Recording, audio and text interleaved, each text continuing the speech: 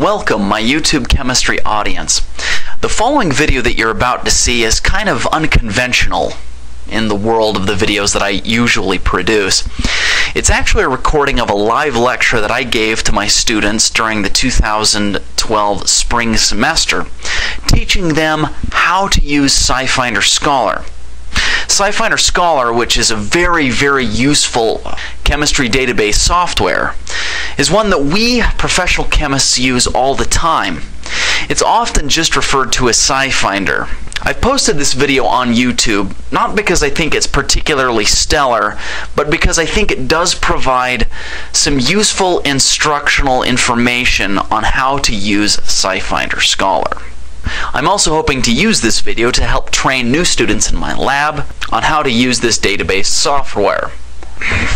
More particularly, of course, I hope that this video lecture, despite being unscripted and slightly rough, will at least provide the fundamental information that you will need in order to be able to navigate through the use of SciFinder Scholar. I'm aware of the fact that some of the specific information that I give is uniquely particular to students at my institution, Utah State University. Nevertheless, I anticipate that much of the information provided here will be generally applicable to anyone using SciFinder Scholar. Now, in giving this video tutorial, I'm not trying to give any particular endorsement or commercial for SciFinder Scholar. I just know that as a professional chemist myself, I use it all the time. And I'm hoping that you guys will also find this video lecture useful. So please sit back, enjoy, take notes, and let me know if you have any questions. So to access SciFinder Scholar, you'll need to be on a USU networked computer, or if you're not, you'll need to have, as a USU student, your A number and password. You then have to navigate to the USU library homepage. You can find that, of course, by going to USU and searching the Merrill Kazir Library homepage. I have it bookmarked and showing here on my screen right now. Scrolling down the USU Library homepage, you can see this link right here that says Articles and Databases. Click on it. You'll now see that we have access to articles and databases in various different disciplines. The one that we're going to look at right now is under Chemistry and Biochemistry.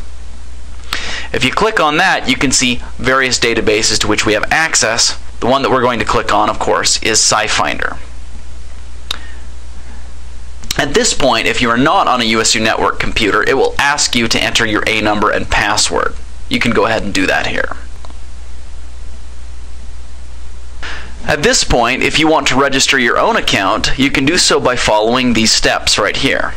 If you already have an account, you can click Login here. This takes us to the login screen for SciFinder Scholar. I, of course, already have this bookmarked on my computer. At this point, you're going to enter in your username and password. After clicking a button acknowledging that you accept their terms of agreement, you are taken to this page, which is the home page for SciFinder Scholar. This might look like a boring piece of software, but I really want to show it to you because it's, man, we use it all the time. So if I click up here on Explore Reactions, and then click here, I can draw any structure I want. What structure do you guys want to draw? So Chad suggested that we draw that as our starting material. What product do you want it to turn into? Now keep in mind, I'm not going to turn that starting material into, you know, like a Ferrari in one step. So let's come up with something that looks a little bit more like close to the starting material, something like that. Okay, so what I do is I draw my starting material and my product. And then I click on this arrow and I go between them. And it'll automatically categorize this as my reactant or reagent, and this is my product. If I want, well, I'll show you some more details about this later, but I'm going to hit OK. Now you can modify your search a little bit if you want to modify the total number of steps. Like I want to achieve this in one reaction step as opposed to 20 or something.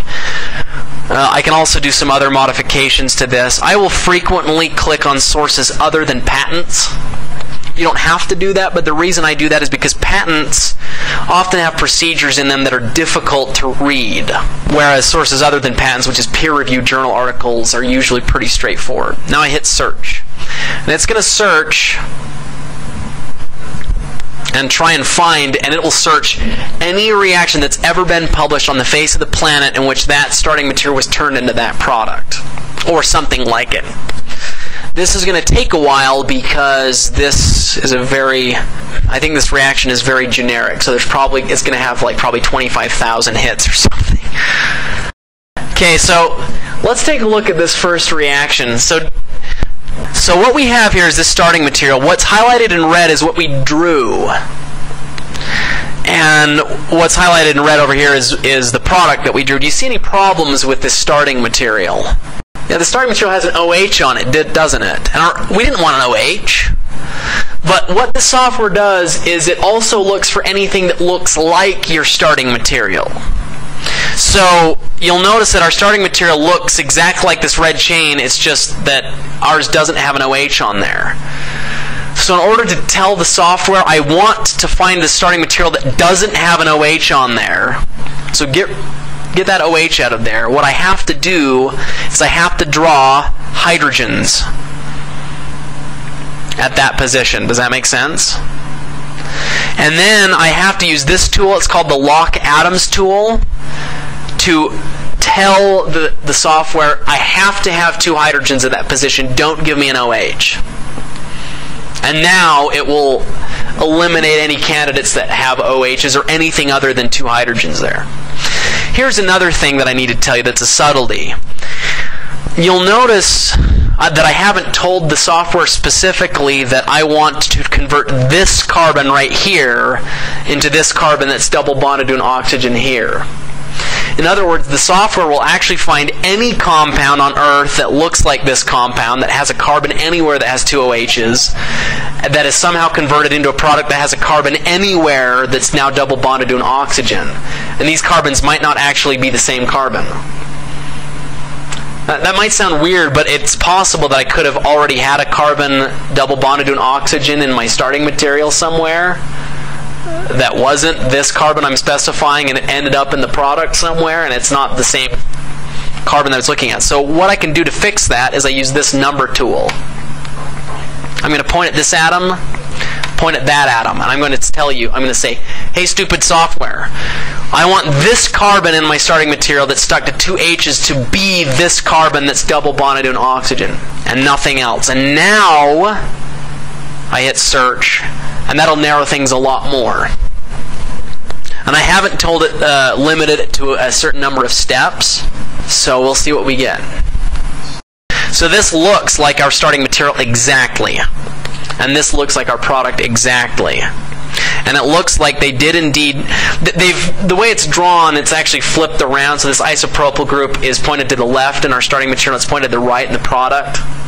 But it does look like this carbon that's a CH2 is this carbon in the product that's double bonded to an oxygen. What are the conditions they used? Well, it says that they did this in one step by treating with O2, oxygen, this reagent that has this number. I don't know what this reagent that has this number. And this is pyridine and some other stuff. It doesn't say what yield this reaction is, but it looks like we got plenty of different reactions. So it might turn out that you look at these conditions and say, hey, I don't like those conditions. I want to go down and find different conditions. So I can scroll down and see these guys used this reagent, which looks a lot simpler. Some of these will show yields and some of them don't. So I'm going to show you a couple of other things. This little hourglass that has a price tag stuck to it, or it's an Erlenmeyer flask, sorry, tells you that this reagent is commercially available. And if you click on it right here, you can go to Get Commercial Sources, and it will tell you the list of all the people who sell it. It doesn't tell you the prices, however, so if you want to find that out, you can go to the individual websites for the individual suppliers. But of course, this product is also commercially available, so this is a reaction I would probably never run in real life because I could just buy the product. If I want to find the specific conditions what I'll do, so these conditions were reported in this article written by these people. I click on this full text link. So I'm going to click on that link. This is the person's full paper. And this paper was published back in 1990. So you can, sometimes it's hard to do this, but you can read through this and find the specific reaction and the conditions, and they'll actually have a written procedure somewhere on exactly how many, what reagents, what solvents, what temperature, how many equivalents of each reagent they use to run that specific reaction. Sometimes when you get these answer sets, they'll have the same answer written multiple times. I don't know exactly why, but if you go up here and that happens, it'll have an option that says remove duplicates. So it'll remove duplicates from the list. Another thing that you can do is you can change the sorting. So sometimes I like to sort by year instead of sort by relevance. I guess it doesn't like to do that when you have 137,000 different reactions. So some of these options might work a little bit better if we find a more specific reaction. You might be in a circumstance where you don't really want to learn anything about a particular reaction. You want to just look up a specific substance. So if you have a substance and you don't want to know a reaction, you just want to learn more about that substance, and you know its structure, then you can draw the structure here. Okay, so let's look up this exact substance. Now, I wish this picture would disappear. Sometimes this picture's kind of a dork. There we go. So, for some reason, our USU subscription doesn't allow us to click on substructure or similarity, but I've used that before. There's some other ways you can limit your search. I want single component, otherwise it'll give you, use substances if they're multi-component substances. And I want to do exact structure, and I'll hit search. Some structures are vague enough, like this one, where it might get multiple hits. So I drew it wrong according to Chad's request, but assuming that were what we're actually looking for, you could find a substance that you actually like, and you can click to find more about it. I could click on this arrow, and I could go get reactions where this substance is a product. And it will get a reaction list that shows you the starting material that they use to make that compound. I can also click, if I've got one of these guys, these orange guys, who sells this. See that? And there's another way to look up substances, and that is by clicking on Explore Substances, and then clicking on Substance Identifier or Molecular Formula. So if I don't want to draw the structure, I know the compound's name, I want to look up cocaine. I can just type cocaine, hit search, and here's the structure, and whoa, it's commercially available. It is, by the way. For research purposes, you can buy cocaine. For non-research purposes, you can buy it as well, but not from officially sanctioned sources.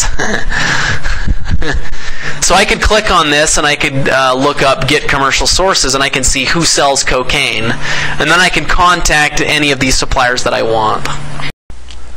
So that brings me to the end of my lecture on how to use SciFinder Scholar. I hope it's been as enjoyable and as illuminating for you as it has been for me. Good luck with all your science research out there, teachers and students alike. I hope you're able to use this resource to help expand our knowledge base of science and chemistry from the world around us. Have a good day.